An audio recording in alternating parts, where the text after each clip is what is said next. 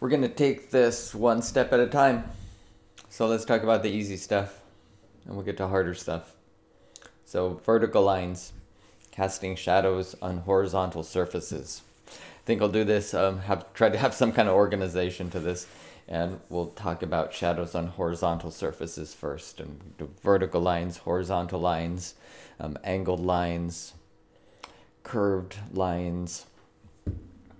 I think we'll do just like basic theory, and then just with simple one-dimensional lines, and then we could apply that to an actual situation.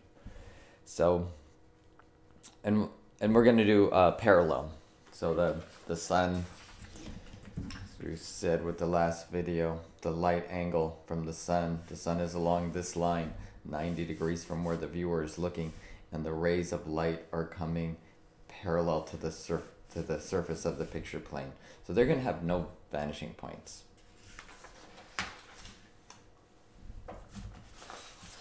I get this every once in a while, you know, like think about light bulb.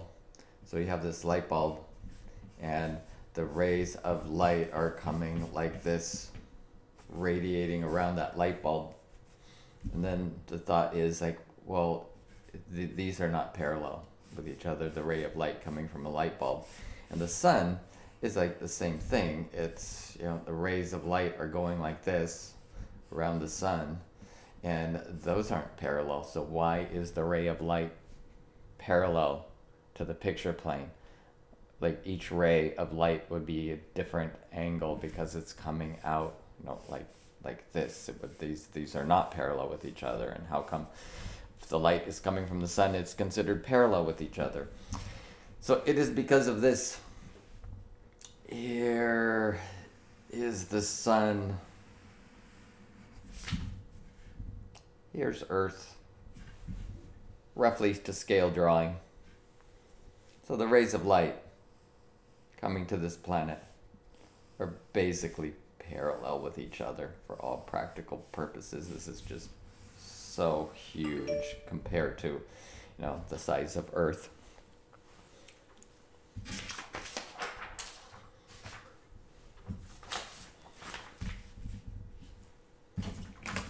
So here is horizon line, and here's a vertical line. We'll just make it a little stick. So you have two choices with the parallel. When the sun's directly to your left or right, then the shadows are going to be going parallel to the horizon line. They'll be going to the right, they'll be going to the left. You got those two choices, that's it. And the shadow is going to be parallel, the thickness of the shadow. So this is the ground line. It's a hard thing to define in that last video, exactly what it is. In this case, it's the shadow. So the ground line is the shadow. If you are casting a vertical line on a horizontal surface, the shadow of that line will be the same angle as the ground line. So the light angle is whatever you want it to be, because the sun can be any place in the sky. But when you pick that angle, you have to like it because you are stuck with that angle for everything else in your drawing. So if I do this,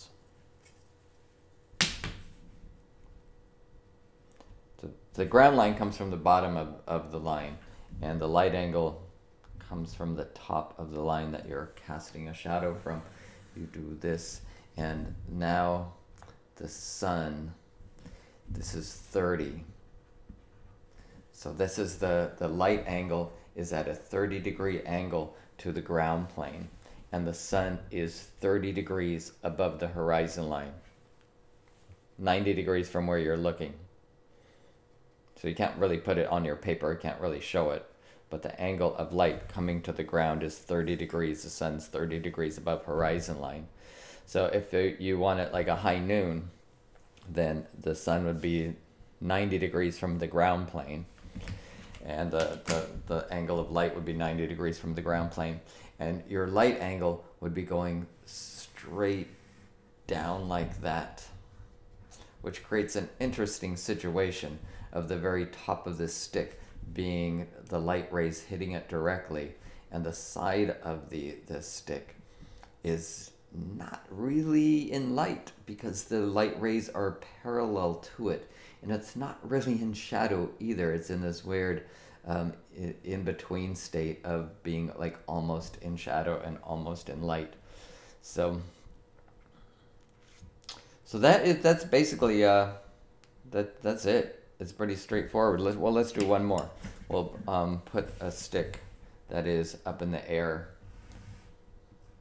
Here's a vertical line that's floating in the air. I just made that up, so I have absolutely no idea how far above the ground it is. See, that's the thing you need to know when doing shadows. You can't just like make stuff up in your drawing and then plot shadows for it if you don't know where they are in space, especially like things in the air specifically. Like if you draw things on the ground, you know where they're setting on the ground.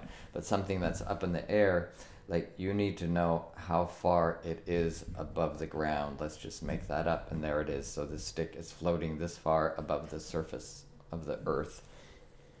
So now we know where ground is, and then we can cast like a ground line. There's a ground line. And now we'll put a light angle, and it has to be the same, this 30 degrees. You can't change it now that the sun's in that spot. So here's 30.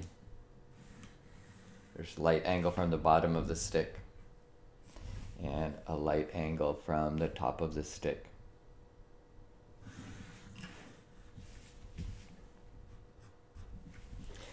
We need to address the thickness of this thing at some point too. I'm just making it up.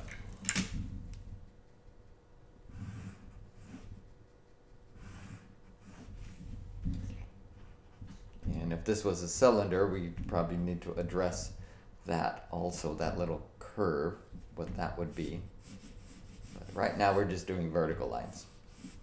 So there, that's it. So I don't know much else to say about vertical lines on horizontal surfaces, but the rule is that the shadow of vertical lines on a horizontal surface is the shadow is the same angle as the ground line. So that's not the case with other types of lines, but just with vertical lines. All right, well that's it. So horizontal lines next.